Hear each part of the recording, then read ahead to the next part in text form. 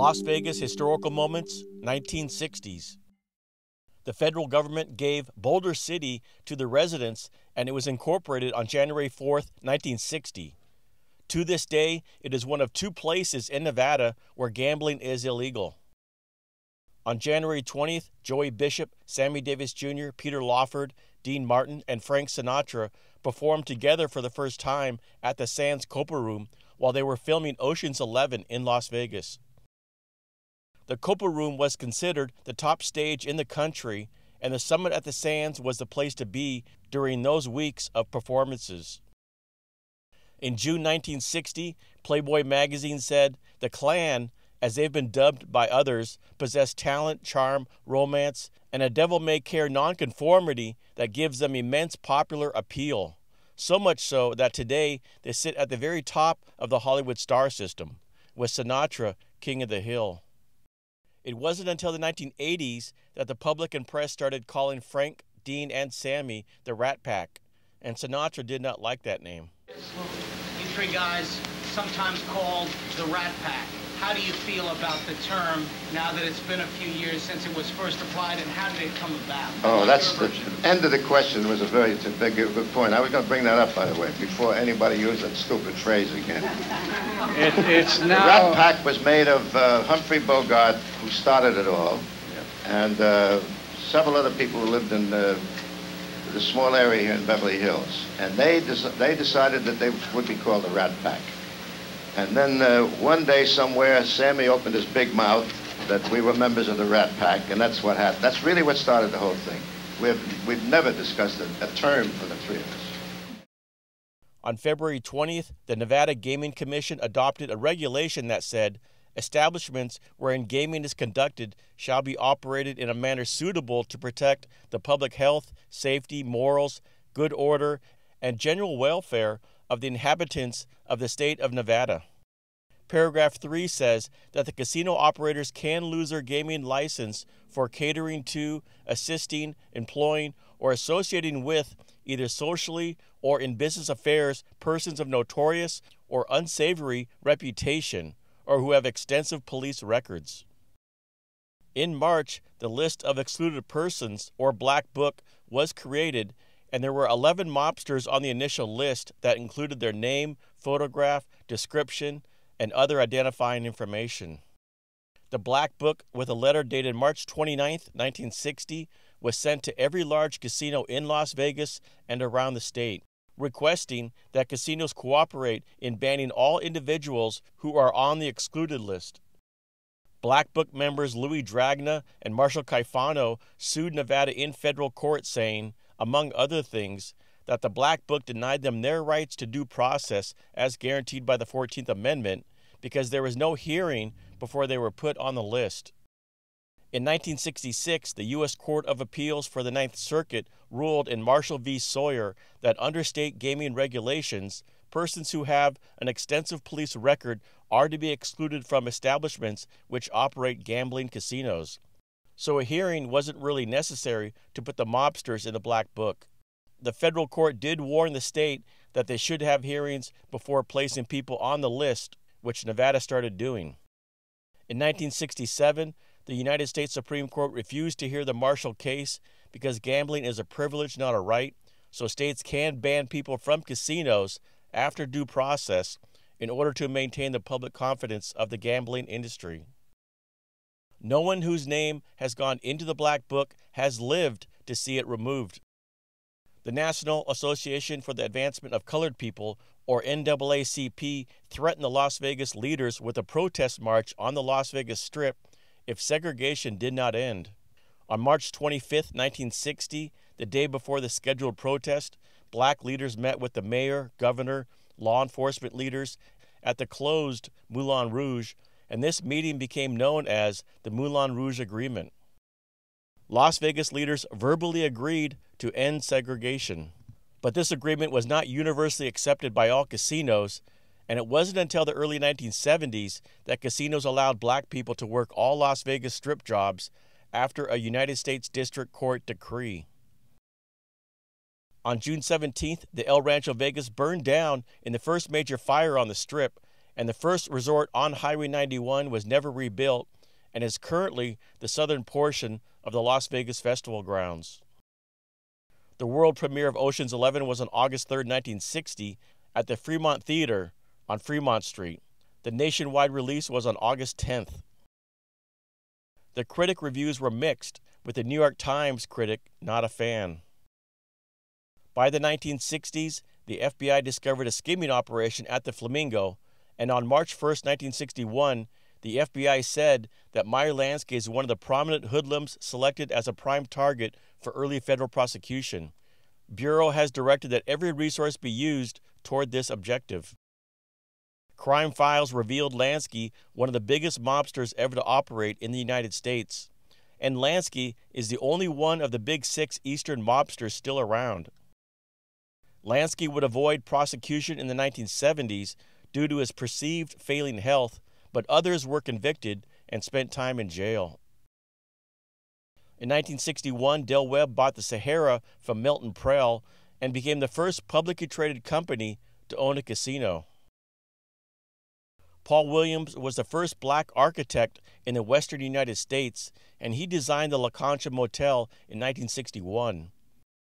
The La Concha lobby is now the lobby for the Neon Museum. Williams also designed the Guardian Angel Cathedral Catholic Church just north of Encore and many other buildings in California. According to the Golden Steer Steakhouse, they have been open since 1958 and is considered the oldest steakhouse in the city of Las Vegas. But the owners in the 1990s admitted that they lost track of when the restaurant opened and decided to establish 1958 as the first year. The mall where the restaurant is located didn't open until 1960, and a family member of the original owner has said that they opened in 1962. In 1963, the Las Vegas Voice was founded, primarily covering Black Las Vegas and the West Side. In 1980, the Las Vegas Sentinel started, and both papers merged as the Las Vegas Sentinel Voice in 1982, but stopped publishing in 2014. President John F. Kennedy spoke at the Las Vegas Convention Center on September 28, 1963. The Limited Test Ban Treaty signed by the U.S., Great Britain, and the Soviet Union on August 5th, and it banned all nuclear weapon testing in outer space, underwater, and above ground. During the filming of Viva Las Vegas in 1963, co-stars Elvis Presley and Anne Margaret had an affair while Elvis was dating Priscilla. The film was released on May 20th, 1964. The Beatles played at the Las Vegas Convention Center on August 20th and earned $30,000 for the two shows. It was very difficult to hear the band with all the yelling. This is a recording from one of the shows.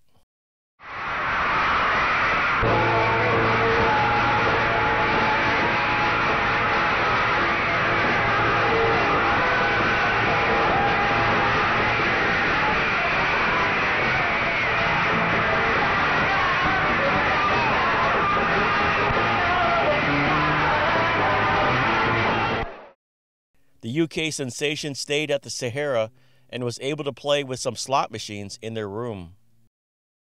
In 1964, Desert co-owner Wilbur Clark organized the first professional football game in Las Vegas for his charity. The preseason AFL game between the Oakland Raiders and Houston Oilers was played at Cashman Field. Al Davis was the Raiders head coach, and this game planted a seed in Davis that Vegas might be a good place for football. When the Raiders moved to Las Vegas and first played before fans in 2021, Mark Davis said, "It seems like 60 years and we're finally getting to go home."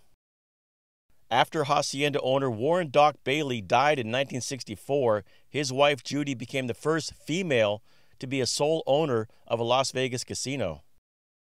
Judy Bailey commissioned the famous 40-foot horse and rider sign that was the first sign restored by the Neon Museum and was placed on the corner of Fremont Street and Las Vegas Boulevard.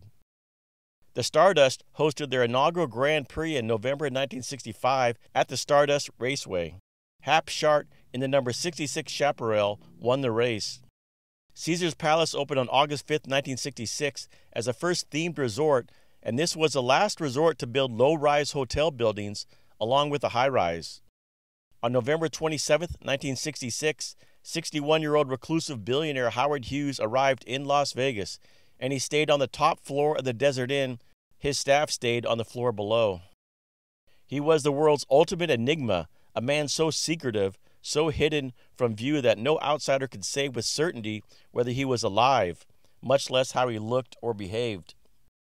Before Howard Hughes moved to Nevada, he told Mo Dalitz, the Desert Inn owner, he only intended to stay 10 days or so.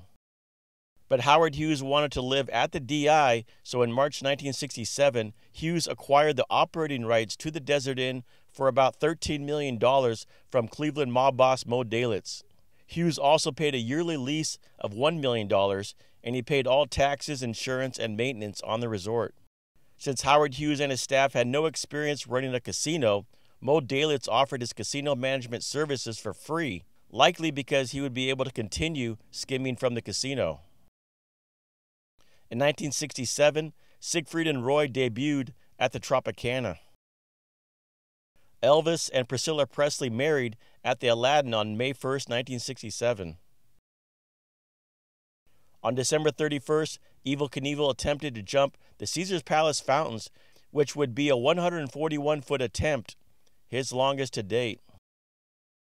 Knievel came up short on the jump, landing on the safety ramp, and he tumbled over the bike and skidded to a stop. He had a crushed pelvis and femur, fractures to his hip, wrist, and both ankles while suffering a concussion, which resulted in a multi-week hospital stay. Evel Knievel's son Robbie would successfully complete the jump in 1989. By the late 1960s, gaming taxes were the major source of funding the state budget. Prior to 1969, all casino owners had to go through a background check and be licensed by the state, but for large public companies, that would mean that every shareholder would have to go through a background check, which isn't feasible. I recognized that we simply had to change our laws. We had to get where we could allow corporate gaming. So the banker pushed for legislation to allow big corporations to run casinos. I really feel that more than anything I did along the line on the overall big picture of Nevada, that was pushing for corporate gaming and license was the most important thing that I accomplished. In 1963 and 1965, the Corporate Gaming Act was initially defeated because there was fear that mobsters would get behind public companies, but after Howard Hughes started buying casinos, that fear went away. Passage of the Corporate Gaming Act of 1967 and a controversial 1969 bill eventually prompted several large and respected companies to begin buying and building hotel casinos. Investments in casino properties soared after passage of the 1969 law. Howard Hughes left Las Vegas for good in 1970, leaving behind a legacy of corporate money. In his wake, international hotel chains moved in, erecting larger versions of their typical buildings. Las Vegas's architecture and design was about to explode with the flow of funding this provided. Everyone added a tower, and if they already had one, a second. The Stardust opened in 1958, and 10 years later in 1968, the iconic 188-foot tall sign was installed. The pylon sign was known as the Queen of the Strip and was the tallest freestanding sign in the world for 10 years. A different font was installed in 1991. And in 2007, the Stardust Casino was demolished, but the original letters from the pylon sign remain at the Neon Museum. The last passenger train to Las Vegas arrived in 1968. The Union Pacific Railroad station was demolished in 1970 to make way for the 26-story Union Plaza Hotel and Casino that opened in 1971. In 1969, Nevada Southern University changed names to the University of Nevada, Las Vegas. Kirk Kerkorian opened the International on July 2, 1969, as the world's largest hotel with 1,500 rooms and the tallest building in Nevada at 375 feet. The International was the first Y-shaped tower that would become common in Las Vegas. The Mirage, Treasure Island, Bellagio, Mandalay Bay, and Venetian would all have the same Y-shaped towers, while Harrah's and MGM Grand would add a fourth wing. The International was the first Las Vegas casino to have no low-rise hotel buildings, and all casinos in the future would only build high-rise hotel towers. David Schwartz said that with the International, architect Martin Stern set the pattern for Las Vegas Strip casino development for decades. The International has been the Westgate since 2014.